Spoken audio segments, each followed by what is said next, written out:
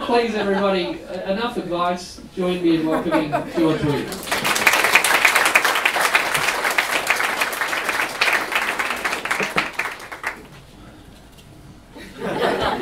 Well, thank you very much for coming tonight. I should say for the people at the door, there is certainly room at the back if people can't hear there or can't see.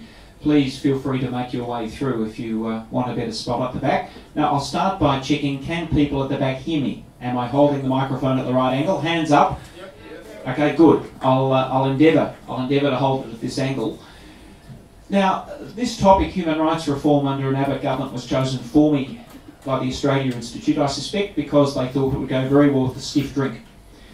So I do encourage you to get yourself a drink if you need one. In fact, it's a challenging topic, you'd have to say, human rights reform under an Abbott government. And we're dealing here, of course, at a time where unspeakable acts are being done in our name on Manus Island and Nauru, where we're looking at winding back important protections from the Great Barrier Reef, and of course, even for the first time in our history, removing World Heritage Protection status for forests in Tasmania. So I do want to start by acknowledging those things, and also to say that even though tonight I'm being asked to focus on the reform, the positive, and I will do so, don't take for a moment that my own concern with those things is not evident. And certainly, for example, with Manus Island, one of the things I'm involved in at the moment is a looming constitutional challenge to whether it is indeed permissible to remove those people to Manus Island. And we'll see whether the High Court has anything to say on that question. But I have been asked to talk about reform, human rights reform in the Abbott government, and yes, Richard has stolen one of my jokes. On Facebook, one of the people coming tonight suggested this would be a very short talk. Another person suggested this would arguably be the shortest talk in the history of politics of the pub, and look, those comments certainly disappointed me personally. They greatly underestimated my ability to talk for long periods about little of substance, and on this I would say I put forward my credentials as having recently published a 400-page book on human rights under the Australian Constitution. Now, we don't have a Bill of Rights of any kind, yet 400 pages of detailed analysis underpin that book. I would say that it makes a wonderful gift if any of you loved ones. Christmas is not that far away, but that's Human Rights Under the Constitution, all good bookstores, Oxford University Press, and I would merely mention that by way of saying don't ever underestimate my ability to talk on any topic, including this one. But I would also say that those comments are exactly what I want to tackle tonight, the notion that when we have conservative governments in this country, that the agenda and the push for human rights necessarily languishes, and indeed we almost should give up on the idea of achieving progressive, long-term human rights reform.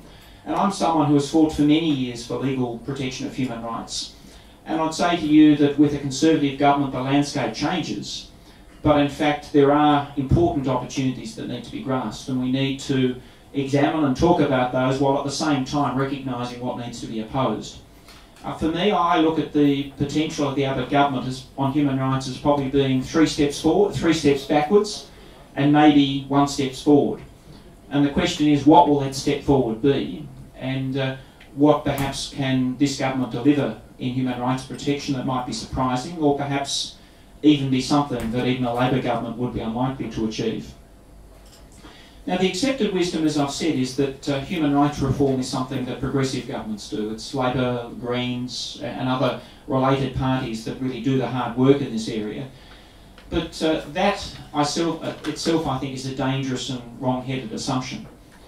It's dangerous because, if nothing else, it introduces a deep partisan divide about human rights protection. And that partisan divide is itself one of the things that most often gets in the way of actually achieving human rights protection. That is, we need to embrace whatever opportunities there are for bipartisanship, to work across party lines, because what has been the case is that that partisan divide has very often frustrated any ability to actually get things done in this area. It's also true that there are some things that often can only be done in all likelihood by a Conservative government, or are even more likely to be achieved under a Conservative government. And I'll go through some examples shortly, but it can be the case that a wet or a truly liberal Attorney General with the support of an opposition Labor Party is more likely to bring about certain human rights reforms, particularly constitutional ones, than a Labor Party which is bitterly opposed by Liberal opposition and lacks the numbers in the Senate. And it may be that we can't get as much under a coalition government, but sometimes some things can only be achieved under a coalition government, and the record bears that out. I'd also say the record bears out the very mixed nature of all political parties when it comes to human rights reform, and this idea that Labor are the champions of human rights, the Greens are the champions, simply doesn't bear close analysis when we look even at the great beacons of human rights protection in Australia's history. Take the idea of Doc Evatt, who is regarded as one of Australia's greatest ever political champions for human rights. He was a High Court judge, he was the opposition leader of the Labor Party, but his highest point was arguably when he was the President of the General Assembly of the United Nations. At the time, the United Nations delivered the Universal Declaration of Human Rights, the most important human rights document in Australia's history. It was H.V. Evatt who also fought the ban on the Communist Party that Menzies sought to bring in 1951, and he did so at great personal cost. It was a very courageous political move. But it was also Doc Evatt who, during World War II, led and in fact endorsed the internment of enemy aliens, and indeed a range of others who arguably should never have been held in detention camps in Australia. It was also Doc Evatt who chaired a parliamentary committee for the censorship of certain materials during the war. And indeed, even someone like Doc Evatt undoubtedly has a mixed or checkered record, and indeed you won't find any politician who has anything other. There's always blemishes as well as the high points. And even the Labor Party's record as the champion itself of human rights, of course, belies the fact that the Labor Party has its own very major blemishes. It was the Labor Party under the Keating era that introduced mandatory detention of asylum seekers, and that, of course, was the starting point of what has taken us to this current situation of mandatory detention offshore. It was the Labor Party that for many years propped up the White Australia policy, and indeed their support for that policy for industrial reasons was very, very important to its continuance as part of Australia's political and legal life. Now, I'm not saying these things in order to denigrate records, but merely to challenge the idea that there are natural champions in this area, and that indeed we should wait for certain eras to get things done, because that indeed is the reaction that I often get in talking to people, that we have an Abbott government, so now's not the time to actually fight battles for the improvement of human rights, but all we can really do is oppose, and that's the best that can be hoped for. The historical record itself also shows that when you look at coalition and conservative governments, they've had some very surprising successes on progressive human rights reform. Not many people realise the first attempt to bring about a Bill of Rights in Australia was actually at a state level by the Country Party Nicklin government in 1959. And they attempted a Bill of Rights before Labor did. You can also look at the record of governments such as the Menzies government. It introduced voting for Aboriginal people in 1962, and the tail end of that period in 1967 led to the referendum that deleted discriminatory references to Aboriginal people. The Fraser government introduced the Australian Human Rights Commission, then in a slightly different form, which is somewhat odd, given we now so often talk about coalition governments repealing that body without remembering they were the ones who actually introduced it. The Fraser government introduced land rights for Aboriginal people in the Northern Territory, freedom of information, and the John Howard government actually introduced the laws against age discrimination, which are today incredibly important in terms of the work of the Australian Human Rights Commission. And indeed, even some of the work of the Gillard and Rudd governments owe themselves to backbench pressure from the coalition members, such as the new scrutiny regime for human rights that we've got for all new parliamentary bills. A regime I'm not sure it actually does much, it involves a lot of work, but nonetheless it comes from the coalition side, and the independent monitor for the scrutiny of anti-terror laws also comes from the coalition side of government. I think when you put those things together, as I said, the question isn't so much what is a coalition government going to do, if anything, but exactly what will it do and what will that one step forward be. And even though there are things that must be opposed, what are the things that can be fought for with some prospects of success? What are the battles that actually might be won at the moment, such that at the end of this era there's the potential to look at some successes without thinking that it's simply going to be a wasteland. Given that, I don't now want to focus on the negatives. I've been asked to talk about the reforms, the possibilities, and I think indeed if I was to talk too much about Manus Island, then half an hour just wouldn't be enough, I suspect, to do justice to that topic. So what I'm going to do is I'm going to focus in on three debates that will play out across the time of the Abbott government, and to ask, well, what might be the potential for progressive, worthwhile human rights reforms in those areas. And the first of those is freedom of speech, and here our current Attorney George Brandis has embarked on what is a very surprising journey. He has embraced the idea of being a champion of human rights. He has used that language directly and sought to reframe the debate in a much narrower way, certainly, than I would be happy with. That is a debate about common law freedoms, as he puts it. A set of freedoms, nobody quite knows what they are, common law freedoms, including me, but certainly they include things like freedom of association, freedom of speech, freedom of movement, freedom from arbitrary detention. And he has made it very clear that he will make it his mission to seek to improve the legal protection of these rights. And he's done so through some key announcements. The Australian Law Reform Commission has what arguably will be the worst job given to any public service agency over the life of this government, and that is it must scrutinise every single law that has been passed by the Federal Parliament for the compliance of every single section of those laws with the undefined common law freedoms that the Attorney General wishes to protect. And look, I'm quite excited about that, partly because I'm not doing the job, but also because I can't actually think of a better argument for a Bill of Rights than to actually go through our laws on the books, do an audit, and discover the enormous problems that exist within those laws that very commonly affect the vulnerable and disadvantaged in our country, as well as issues like freedom of speech. So, you know, he actually is opening up a debate about the quality of our laws when it comes to a number of those basic human rights, and that's a job that I think was meant to take a year. I'm now hearing 2 years. A decade may not be far off to actually complete that job. But certainly I'll be making a submission that will, in a very fulsome way, point out areas where, let's take the Attorney at his word, these are areas that he needs to fix. And we'll have on the public record the state of our laws. The other big announcement, of course, he's made is the appointment of Tim Wilson as the self-named Freedom Commissioner of the Australian Human Rights Commission.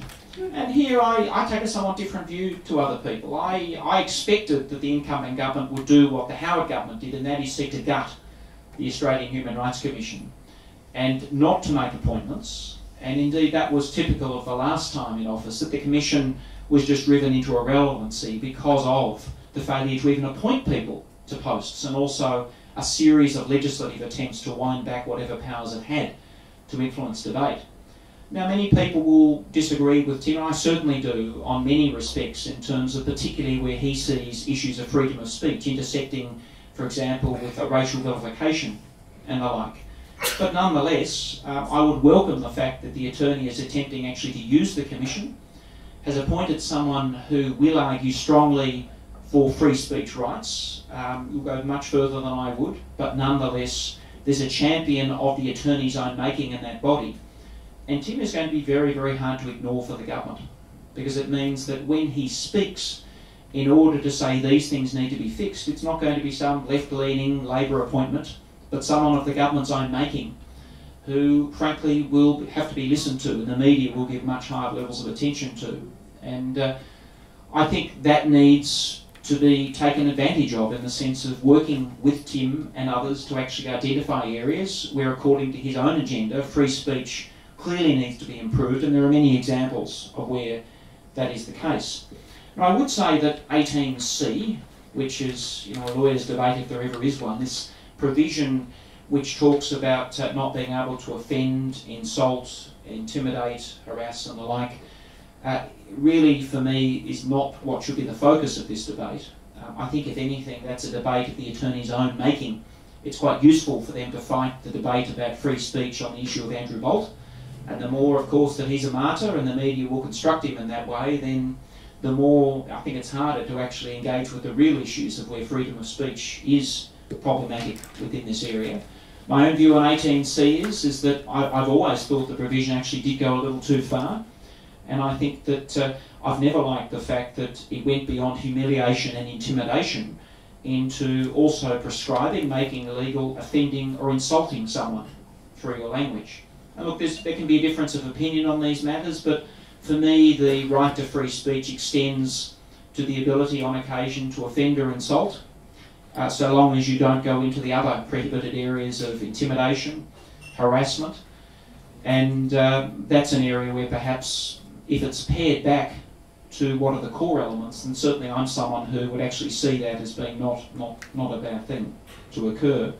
I think I'd also say on that provision, it's a good example of where people think the law can deliver much more than it can deliver, that the idea that suing someone for their free speech will do other than create them as a martyr, I think is somewhat naive about the politics in this area, and we should be more realistic about what the law can actually achieve in terms of changing community attitudes on these things. But what I'll be doing when I get to chat to Tim or make submissions to his process is pointing out the areas where his own free speech logic undeniably requires change, and my starting point will be Australia's anti-terror laws. I can't get any purchase in terms of political will. I'm winding back some of the most egregious laws passed since Federation in terms of affecting basic liberties of Australians, but I can point out plenty of examples of where those laws trench upon Senator Brandis's common law freedoms and Tim's free speech rights.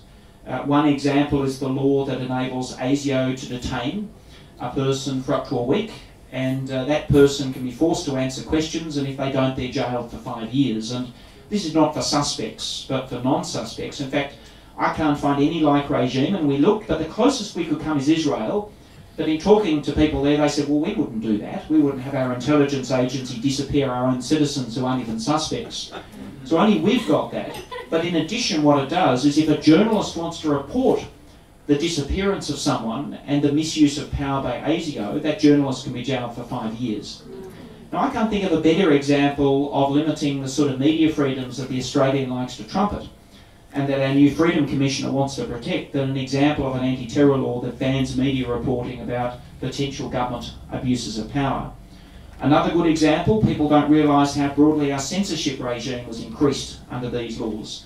We've got a law that says if you in any way advocate terrorism, then that book that does that, that film, that computer game can be banned. But advocating terrorism includes saying anything about terrorism that might in some way lead a person, including a person with a mental impairment, to consider committing a terrorist act. Now, our law defines Nelson Mandela as a terrorist, or people in East Timor. So a book, for example, talking about Nelson Mandela's achievements, maybe a person, according to the law, with a psychosis or something like that, would actually be someone who might take the wrong view and might consider terrorism. Now that enables the book to be banned. Now it's ridiculous. No one would want to ban such a book. And in fact, I'm not aware of any other law on our statute book that enables something to be banned according to the reaction, not of a reasonable person, but of someone with a mental impairment, according to the law. And it's just a really odd and unfortunate restriction on freedom of speech that should never have been in the books in the first place. And hopefully what this will do, these examples will open a beachhead, if you like, to a broader discussion about some of the things in this area that actually need to be changed. So for me, if we have a strategic choice between a Human Rights Commission that's gutted, where appointments are not made, or a Human Rights Commission that has an advocate who speaks about free speech in a way that correlates with actually changing some laws that frankly should have been changed a long time ago, then I'd say there's an opportunity here. And you've got to be pragmatic about human rights reform. If you're too idealistic about these things, the short answer in Australian history is you get nothing. But the chance is there now, particularly for some anti-terror laws and a range of other free speech areas like suppression of information, even if you want to talk about Assange, WikiLeaks and other things. I mean, there's another very clear free speech issue, to actually talk about it in language that will make things at least a little uncomfortable for the attorney and the government. The other area that certainly needs to be talked about is the government's agenda about the recognition of Aboriginal peoples under the Constitution. And this is an area of constitutional change which has been with us for years and years and years, and people often say, well, why would you even bother changing this old document that frankly doesn't make much difference? It was Lionel Murphy who used to say that he kept the Constitution by his bedside. He never found a better cure for insomnia, and indeed I would challenge you, if you wake up in the middle of the night tonight, you will not get past section 24 of the document before nodding off again. So what's this document got to do with Aboriginal aspirations for justice, and why is the Coalition championing the issue? And the short answer is because Aboriginal people, including Noel Pearson, have been very effective in putting it on the agenda. And what they say is that their lived experience is that the Constitution has had a profound continuing effect upon the problems that beset them. And that's essentially for three reasons. Firstly, the Constitution is the source of authority in this nation for who can do what to whom. And there's nothing more fundamental to Aboriginal people than who has the power to do things for them, against them, with or without their consent. Policies such as the stolen generations, stolen wages, laws about marriage, laws that deny voting, all of these things, one way or another, can be traced back to the lack of protections or the permission given in the Constitution for discrimination.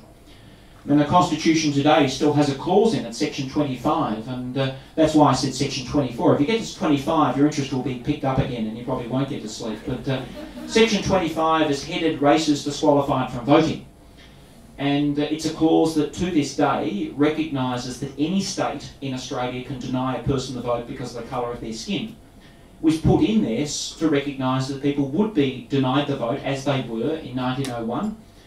And indeed, of course, Aboriginal people were denied the vote until 1962, but it's still in the document. We've also got the races power, which is a positive authorisation for laws that treat people differently because of their race. And our first Prime Minister, Edmund Barton, said we needed this races power, in his words, and I quote, to regulate the coloured and inferior races in the Commonwealth. Now, these clauses are both still there, and I've argued before Aboriginal people in the High Court, and I've had to confront the fact that the High Court interprets our document with reference to these clauses and reference to the founding intentions that ours is a community that can be divided along lines of race. It's not surprising, given that in the last couple of decades, the Racial Discrimination Act has twice been suspended to enable laws that discriminate on the basis of race, in native title and for the Northern Territory intervention.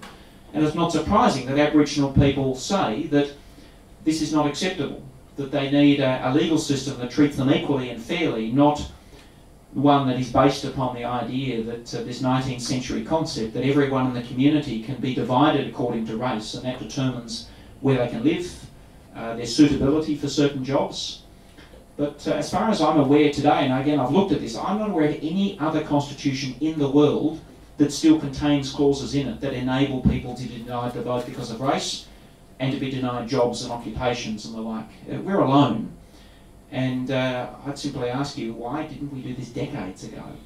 And Aboriginal people are bringing us back onto it. But they're also saying, secondly, they need the Constitution changed because they rightly identify the Constitution establishes power and legitimacy. It establishes who are the bodies that get to make decisions, who needs to be consulted, who has to be listened to. And the Aboriginal peoples for whom laws are made aren't legitimate in that sense. They're not mentioned.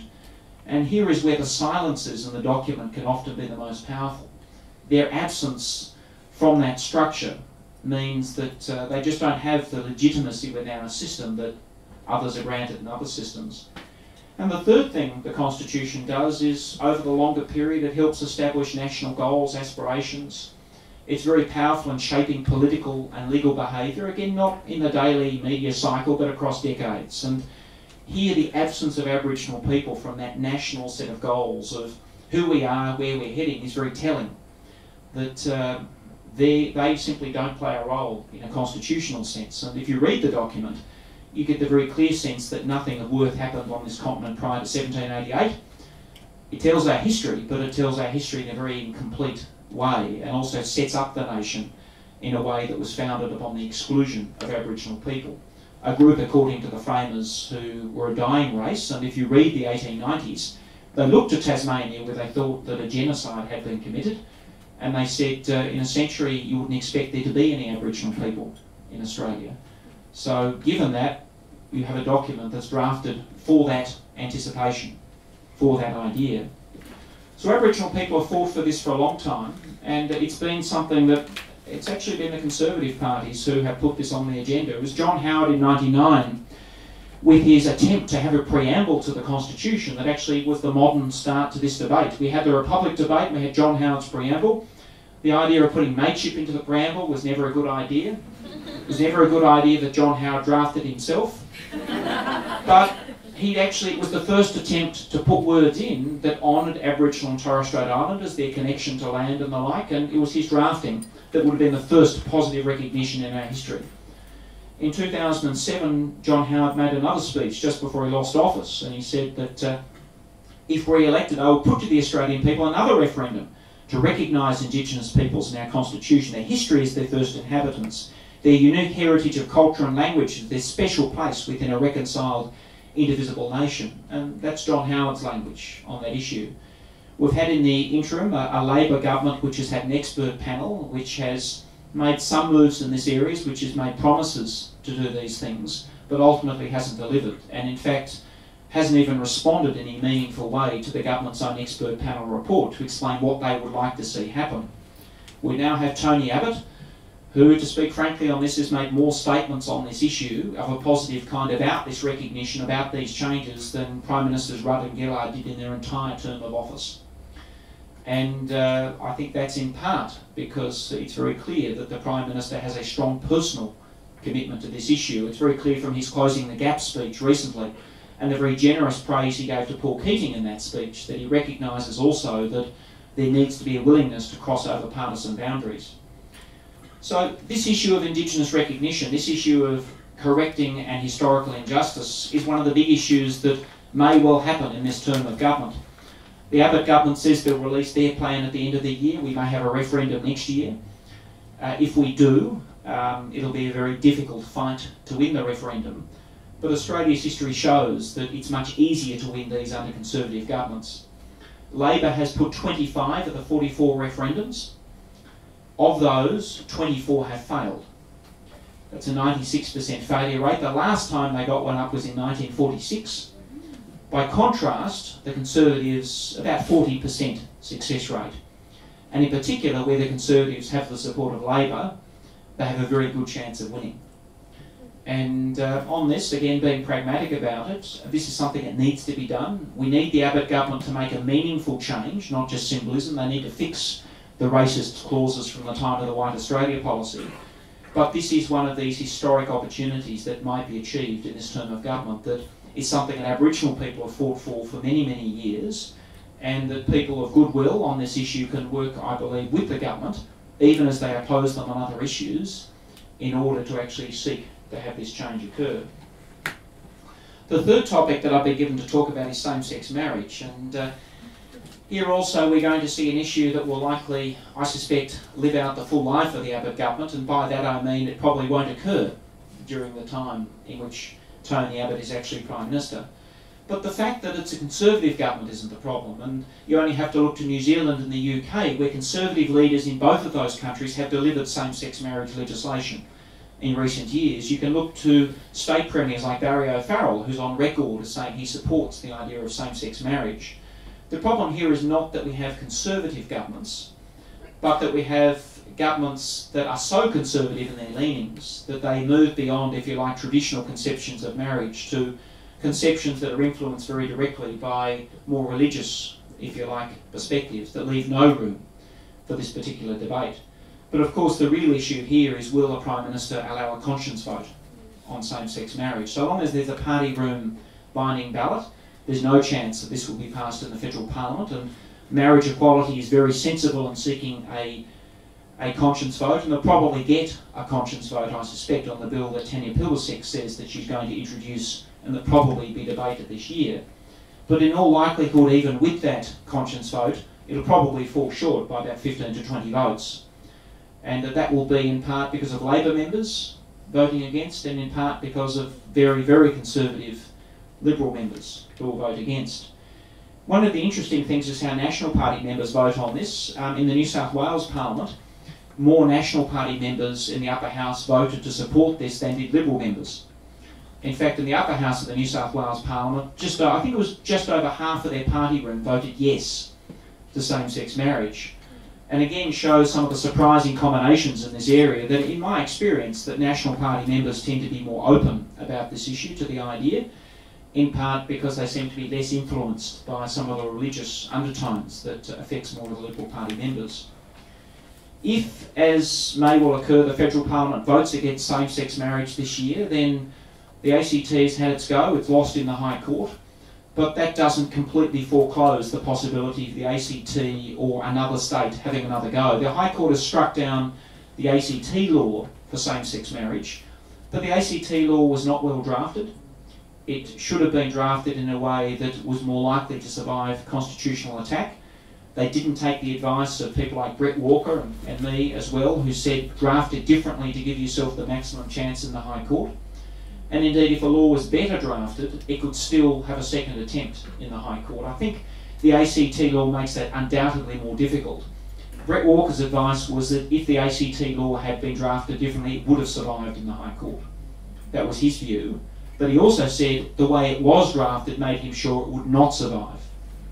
And it just shows that the drafting in these things is all important, that fine differences of legal technique and just how separate it is from the Federal Marriage Act can be decisive in these cases. So my advice, and that of Australia's leading barrister, Brett Walker, was that the ACT was always likely to lose, but may well have won if it had amended its act to deal with these matters differently.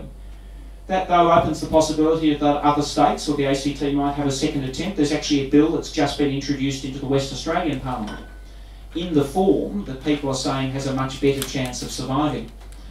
Now, in that form, if it's passed, which is unlikely in WA, you'd have another High Court challenge. As I said, I think the ACT precedent now makes things more difficult. The waters have been muddied, and the High Court, even though it's made it very clear that it's only a case about the ACT law in that form, nonetheless has set down, if you like, a logic that makes it more likely this needs to be done at the federal level.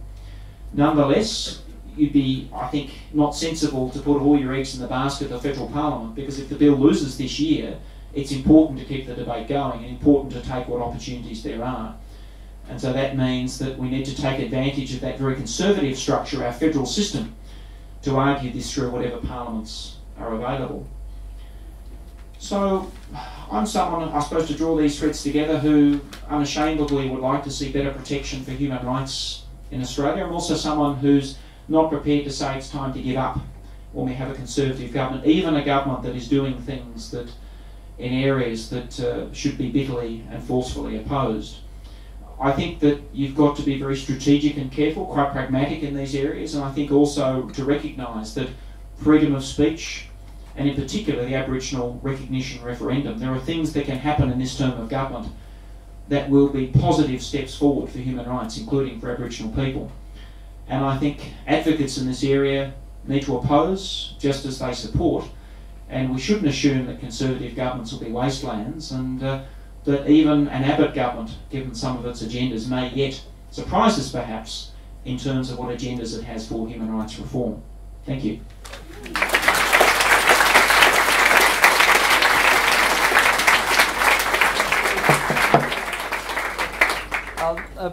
Is this on?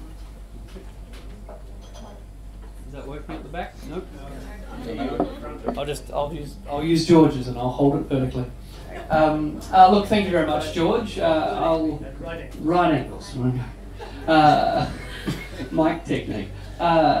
Look, I'd like to ask you the first question, but please, people, get your questions ready. We'll try and get through as many as we can, and the easiest way to get through as many questions as we can is if you actually ask questions rather than give speeches. So try and work on your question for George. But my quick question for George is simply, in terms of coming back to human rights, how much effort during a coalition federal government should people put in at the national level, or are there either alternative or reinforcing sort of campaigns and changes that could be sought at a state level? I mean, can we walk and chew gum in that state-federal space? And just very quickly, I forgot to say before, I'll pass around a clipboard. The best way to know about politics in the pub coming up is to tell us your email address. So if you put your email address on the board, I'll float around. We won't spam you, but we will tell you about upcoming events. So George, state or federal? Okay, thanks Richard.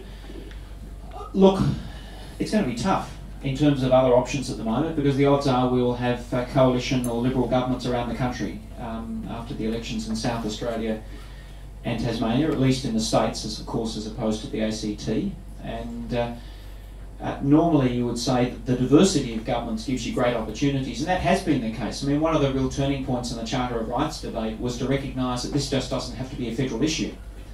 That the ACT could lead the way with its Human Rights Act, which actually has its 10th anniversary on 1 July this year. Victoria followed, and Western Australia was about to follow before the change of government there. So for me, human rights reform is looking for the weak points. That is the points at which you can find someone, perhaps a reforming attorney, who might be prepared to take something forward to set a precedent and look to that jurisdiction where there might just be an opportunity to do that.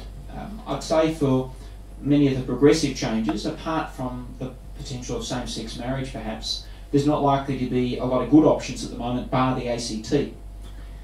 And that perhaps puts a lot of pressure on the ACT Assembly to, be the sole jurisdiction that might be prepared to take up some things that simply won't be countenanced by a Conservative government of any stripe. Okay, Odette's got a microphone. I haven't seen any hands yet, but I'm sure some will pop up. Sorry. Yep. It's definitely on, but it's not really working, is it? I might have to. I'll sort it out in a minute, but lucky this is nice and close. Hello. Hello. My name's John Lee. I'd like to ask George, first of all, thank you, George, for a terrific presentation.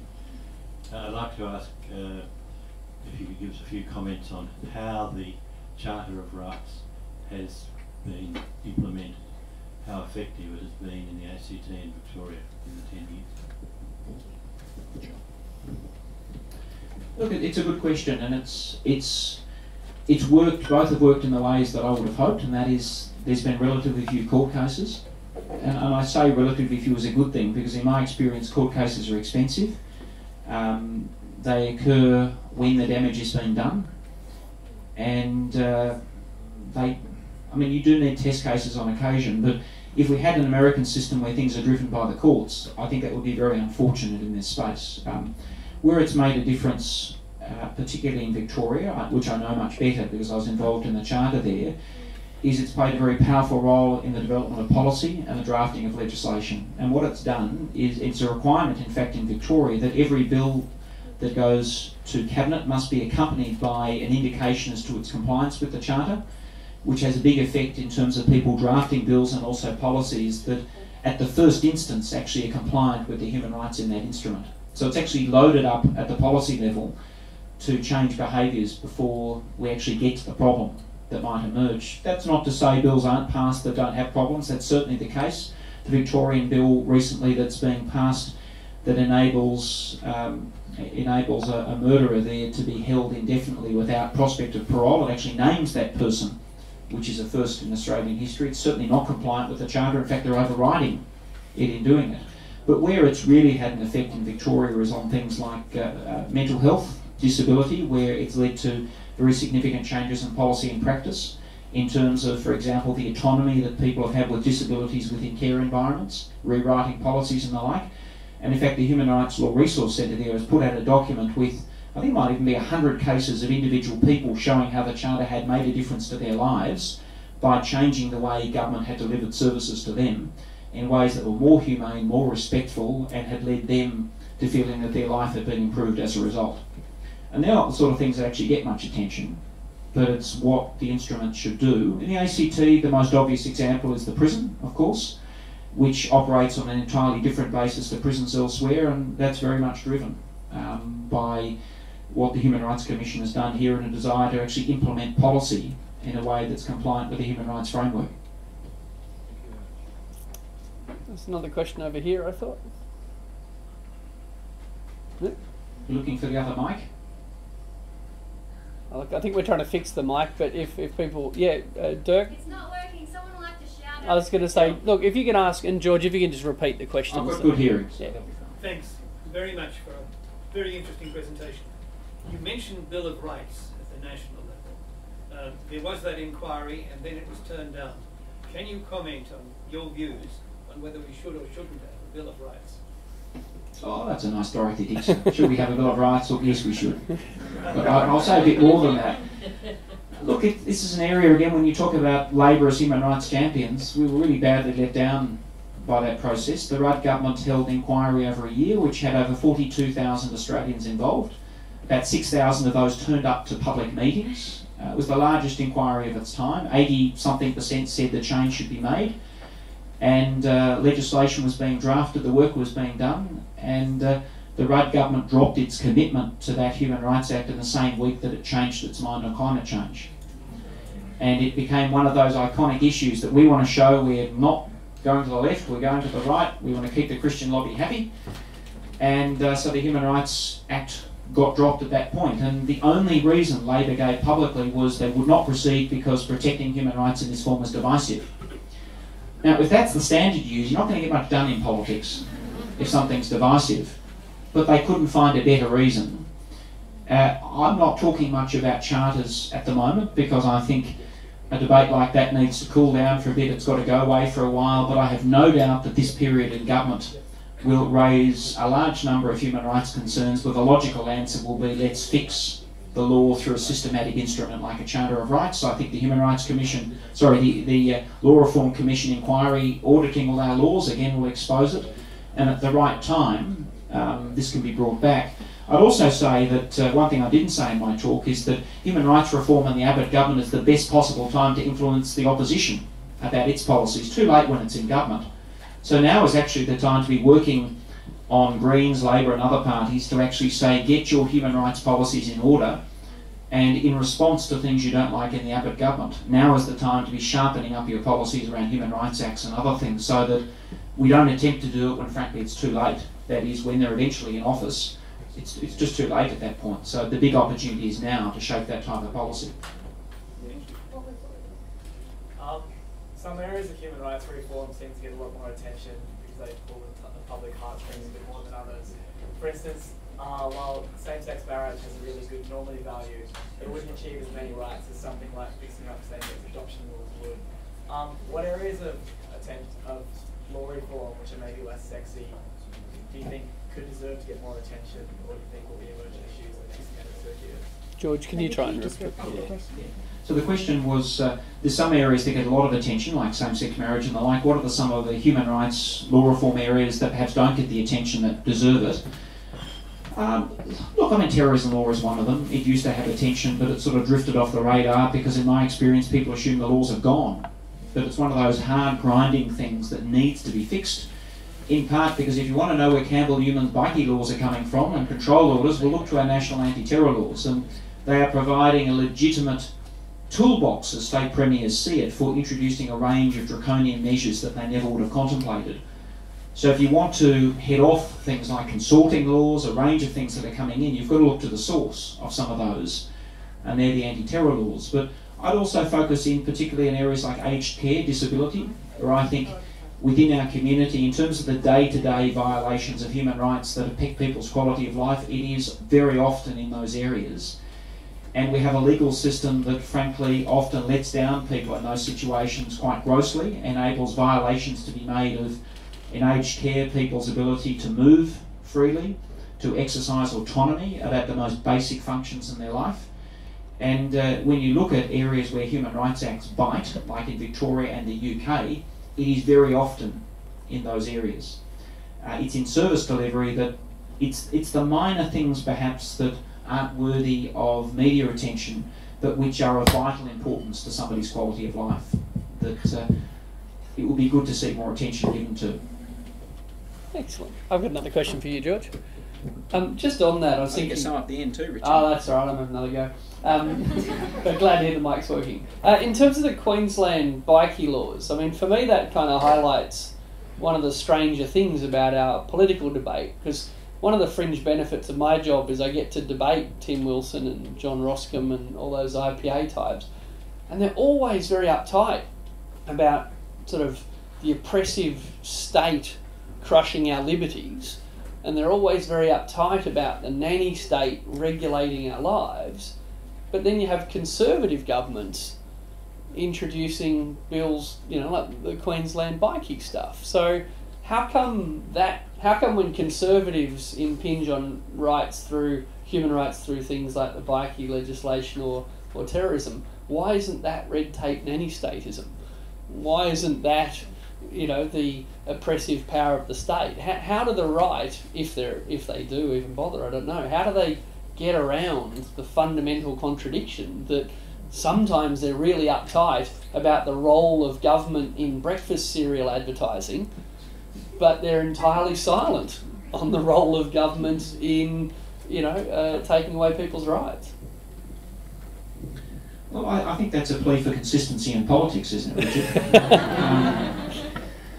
And that's probably the best way of answering it in part. Of course it's inconsistent, and of course people play it both ways whenever it suits them, and people will play the nanny state card when they want to oppose something but conveniently forget it when they don't. But and this is why, you know, I welcome Senator Brandis's buying into the human rights champion area. I'm happy for him to be a champion of human rights. I think it's great. And now let's point out all the areas that he needs to champion human rights, because if he doesn't, he's going to be a hypocrite. And equally with Tim Wilson. And look, Tim is good on this. He opposes the bikie laws, and I actually think Tim Wilson is likely to be a much more effective opponent of those bikie laws than I would be, and a range of other people, because he will speak powerfully to a group of conservative people who will listen to Tim, but they won't listen to others. And we need champions on both sides of politics, even if we disagree about the nature of human rights.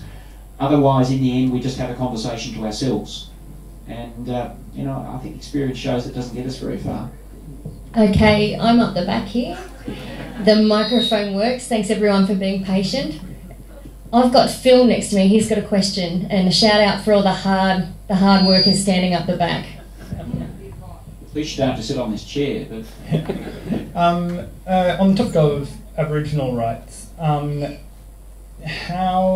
you think that we need to enact something similar to New Zealand, which has a number of seats which can only be voted on by Maoris, in order to for Aboriginal people to have a sense of representation in this country? You could have Indigenous representation of that kind like Maoris do in New Zealand. Interestingly, we're about to get it in terms of the number of Aboriginal people in our parliament. We've of course got Ken White, we've got Nova Peris, and not many people realise that the new Palmer United Party candidate from Tasmania is also Aboriginal.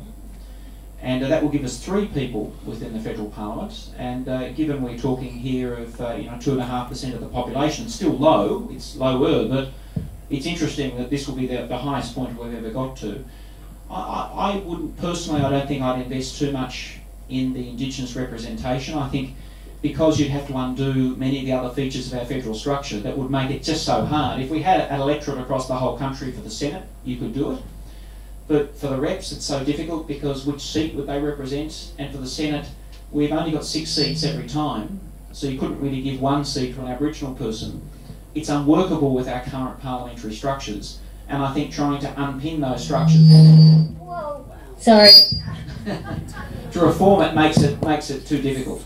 So, I mean, I don't have a problem with the New Zealand system, but I think it's, again, being pragmatic, it's beyond the realms of possibility here, which means it would be wiser to focus on other things that might be achieved.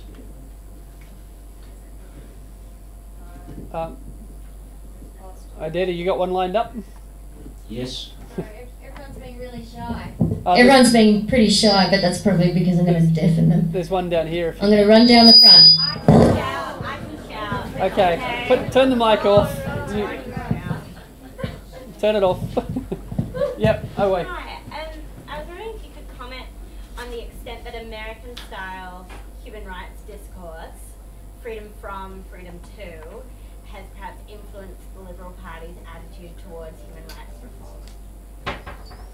I think the question is about how much the American talk about human rights has influenced the Liberal Party's position. I think very greatly, in that the legitimate concerns that people would have about an American-style Bill of Rights, and I share those concerns, I wouldn't want the American-style Bill of Rights for us, have led many people to the view that that's the only option. And because all we could possibly contemplate is something like the US Bill of Rights and the idea that we'll bear arms and things like that, that ultimately means this is a dead end. And look, it's a spurious argument. I mean, the US has got the oldest Bill of Rights in the world. It's a couple of 100 years old, and it shows. There are more modern ways of drafting these things, including the United Kingdom, New Zealand. In fact, Australia is now the only Western nation in the world that doesn't have a national Bill of Rights, and I can't think of one nation in the last 20 or 30 years that has even sought to copy the US, because it's just not the model anymore that people see as an appropriate way of dealing with these things. So it's very unfortunate that when we have a debate about this, it's all about, well, we don't want to go down the American path.